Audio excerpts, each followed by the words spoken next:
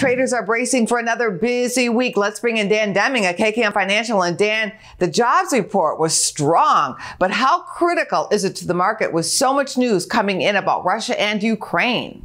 Well, I tell you, Angie, when you look at the jobs data, impressive number, there's no question about it. And we look at that coupled with the ADP number revisions last week.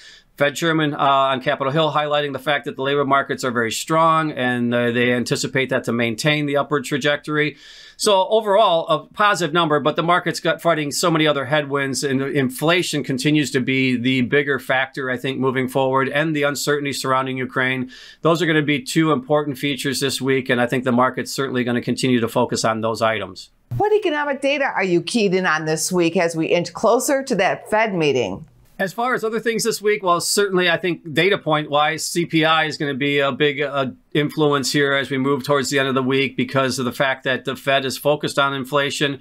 We are in the quiet period for the Fed, so we're not going to hear anything from them until the meeting the following week. So I think really just the focus on the inflation numbers coupled with the uncertainty surrounding the geopolitical tensions. Thank you, Dan, for your market commentary. All right. Thanks, Angie. Go to businessfirstam.com for where to see our show on TV.